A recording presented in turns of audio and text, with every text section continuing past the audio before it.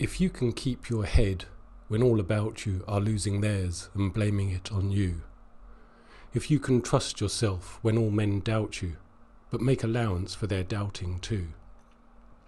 if you can wait and not be tired of waiting, or being lied about, don't deal in lies, or being hated, don't give way to hating,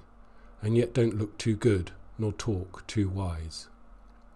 If you can dream and not make dreams your master, if you can think and not make thoughts your aim, if you can meet with triumph and disaster and treat those two impostors just the same, if you can bear to hear the truth you've spoken twisted by knaves to make a trap for fools, or watch the things you gave your life to broken and stoop and build them up with worn-out tools, if you can make one heap of all your winnings and risk it on one turn of pitch and toss, and lose and start again at your beginnings,